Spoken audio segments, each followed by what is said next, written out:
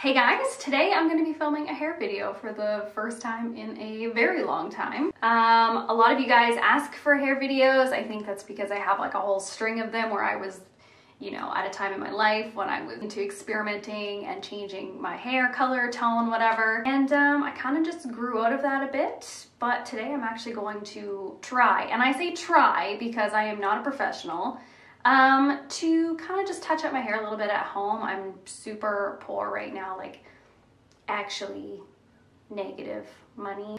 What I'm going to attempt to do is actually just paint on a couple of pieces kind of near the front and where I feel like just needs a little bit of freshening up, just because I do have a decent amount of like rootage growing in. So what you're gonna need: some powder bleach. This is by the brand Clairol. This is the de-dusted extra strength powder lightener. You're also gonna need 20 volume developer. So I would say that if your hair is darker than mine, probably gonna need something stronger than 20 volume, but if you're my shade or lighter, 20 volume should be just enough. You're gonna need like a tint brush like this. I prefer one with like a sharp thing on the end so I can easily pull out sections. And then after we're done, depending on how it looks, I'm probably going to put a color on top. So I picked up this Age Beautiful top coat toner in the shade Beige Blonde. This is kind of a new product that I got at Sally's. I actually got all of this stuff at Sally's. And I'm gonna be putting this on with a little bit of the corresponding 20 volume developer. You can also use 10 volume developer with this if you want a little bit more color deposit and less damage, but we'll get into that later. So I've already actually mixed up my bleach.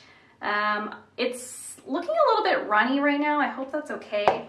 I kind of just eyeballed it because it doesn't say actually what measurements on here, but I'm pretty sure it should be 1 part powder bleach to 2 parts developer. I could be wrong. Don't do what I do. Do your own research. And I also have like a bunch of these like little mini foils that I might use. These are by the brand Ion that I also got at Sally's. And I'm going to try to use them even though I haven't had much luck using them in the past. I'm just not very coordinated when I'm looking in a mirror. And you should probably use gloves. I just don't have any, so I'm gonna try not to get it on my fingers. Kind of taking a little bit in the front. So I'm gonna section off.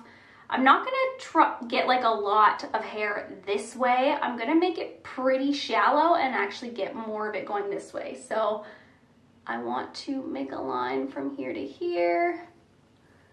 So like that, really skinny, but kind of going down like that. So that's gonna be my first section. I'm going to do the same thing on the other side.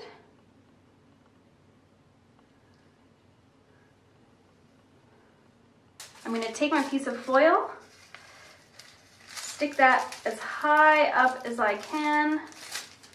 I'm not getting too much on the brush just because I'm really only going to be painting the dark pieces at the top here.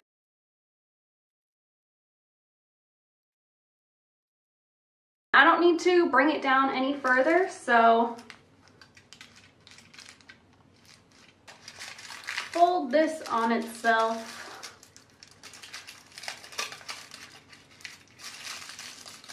Okay, time for the next piece.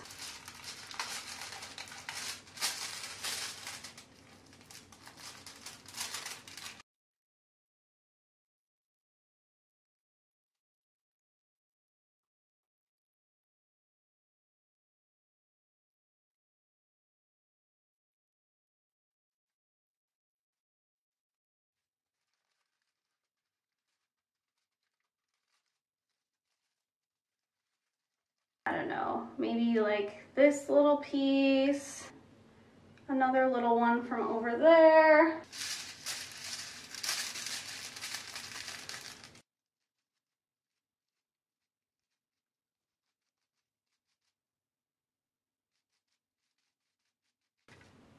Now these little pieces, I'm kind of doing the whole thing, so I'm just folding that up on itself and painting the whole piece just because those pieces just happen to be a little bit darker.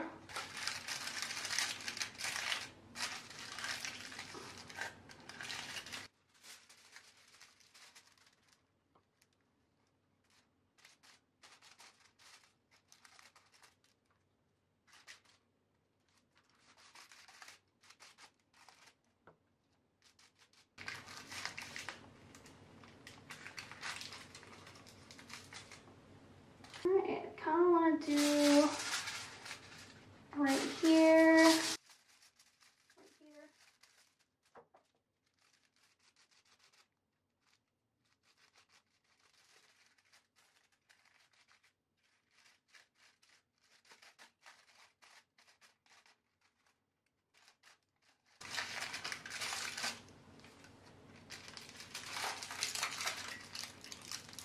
I also wanted to do just a couple pieces down here. I'm gonna pin the rest of my hair back and just focus on these pieces right here. And you're gonna wanna coat both sides of that since you're not, you know, pressing up against something. I find holding the brush on an angle and really going in there helps.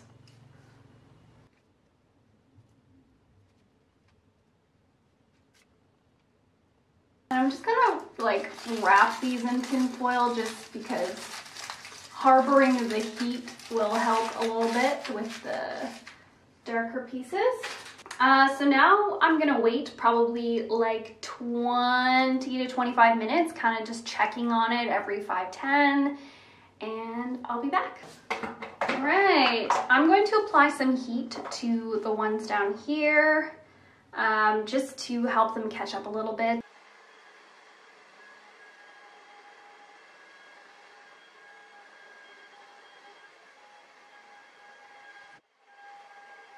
Hey guys, I've already pulled out some of the foils just because I felt like they were done and didn't really need any more time. When you kind of take it out of the foil, you know, it starts to dry out and it won't really process much more.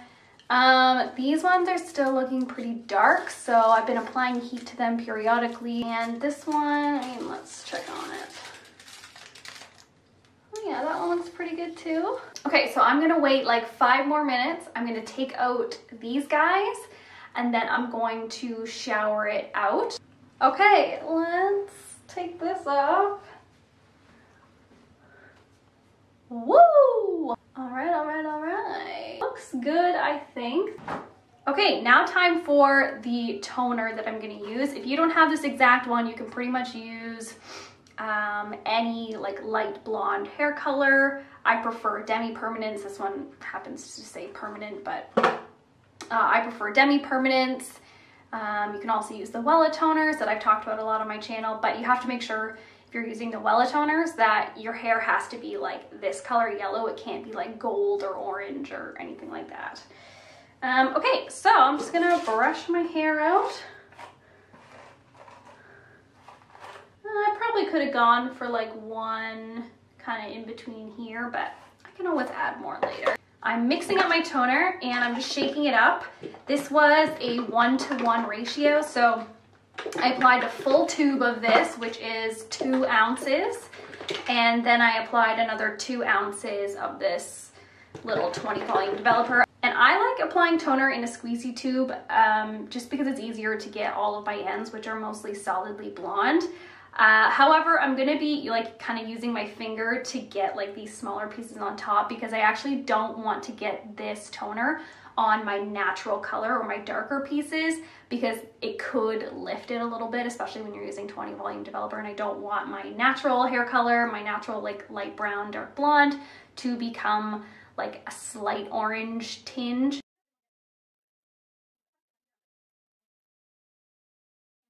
Okay, so now for the bottoms of my hair, I'm just gonna kind of apply everywhere and just work it in with my fingers.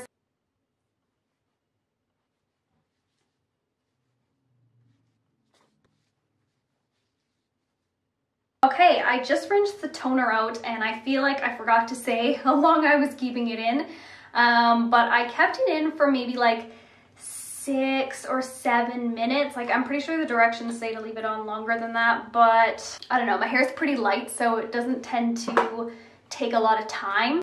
Yeah, so I'm gonna blow dry my hair and we'll see if I can actually go to work tomorrow.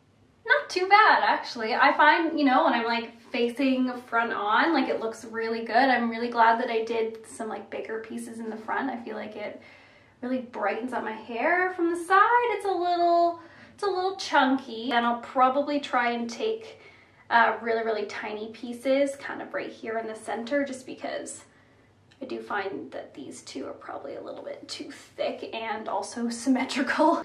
Okay, so my second step, which I could have done in the first step, but I wasn't really sure how it would turn out or if I even needed to do this. So I just did a couple tiny pieces on the very, very top, just like one foil on each side. So I just used the powder bleach that I used on the rest of my hair and 20 volume developer as usual, and I let that sit for about 20 minutes on there. So I'm gonna pull these out. You can see really tiny pieces of hair. So now I'm gonna rinse these, and I'll probably put a little bit of purple shampoo on them, but again, because they are on the top of my head, they're a little bit lighter. They might not even need any of the toner. Okay, so here is the final result. All I had to do was put a little bit of purple shampoo in it. Not too shabby. Is it perfect? Hell no. Could I have done things differently and better? Yes. Could a professional have done a lot better? Yes. Did I have the money to do that? No. Was this free because I had all of the stuff left over from the last time I did my hair? Yes. So yeah, moral of the story is doing your hair yourself can be very difficult and frustrating and annoying. But some of us just don't have the money to get it done professionally. You know, it's gonna do me until I have the money to go to a salon, you know, get it perfected and get more done, you know, all over. It's kind of a chunky look, which I actually really enjoy. I feel like that style is coming in again. Ginger Spice, I am coming for your style. Yeah, please don't judge me too harshly. I am not a professional. You know, don't follow my advice unless you're totally confident. Because, you know, when you're doing your hair yourself, you're gonna have to, you know, go through a couple rounds of perfecting and fixing, you know, because we're not professionals, you know, we don't know what we're doing the first time. Yeah, go to a professional if you can afford it, and if you can't, you know, try your hardest and have your expectations low. I think my next step will be just to kind of fix this blunt piece right here in the front, but honestly, I am done for today. This took pretty much all day. So thank you guys so much for watching. I hope that you guys enjoyed this video. Like, subscribe, hit the bell, yada, yada, yada. And I will see you guys in my next video very soon. Bye.